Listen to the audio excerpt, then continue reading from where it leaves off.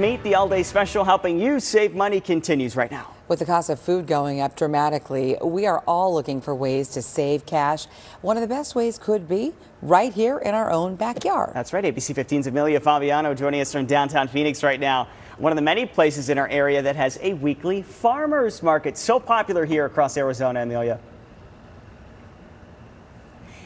Yeah, Nick and Kaylee, chances are there is a recurring farmers market near you. This one at the corner of 5th Street and McKinley in downtown Phoenix. It just moved here, but it typically happens every Saturday morning. They have everything from fresh fruits and veggies to breads, pasta, salsas even, such a variety of foods. And the organizers here tell me it's actually a really great way to save money. I found out how.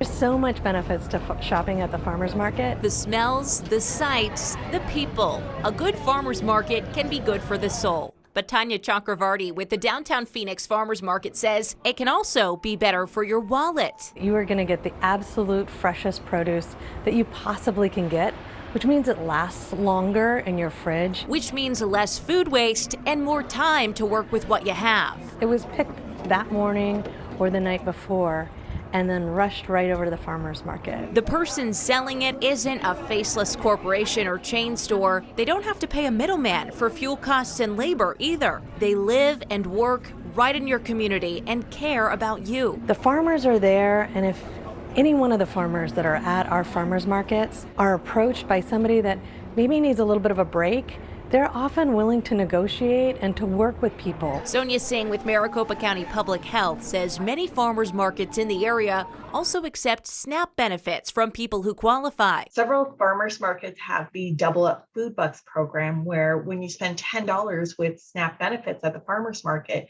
they give you an additional $10 to spend on produce at the farmers market. And getting to your local farmers market should be as easy as getting to your grocery store. A number of them have easy bike access or access to public transportation or walkability.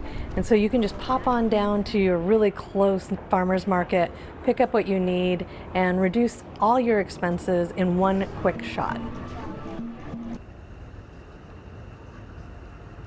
Yeah, and hey, Maricopa County actually has some really cool features on its app called Maricopa Healthy, where you can see all of the local farmers markets near you. You can see what types of payment they accept, if they do accept those SNAP benefits, and even what recipes you can use for the produce that's in season at those specific farmers markets. So a pretty cool resource. You can download it by going to app.maricopahealthy.org. Nick, a lot of resources just outside of the traditional grocery store to save some money. Yeah, I live by the Uptown Farmers Market there, Bethany and Central. I love it. Always packed every Saturday. Amelia Fabiano, good stuff.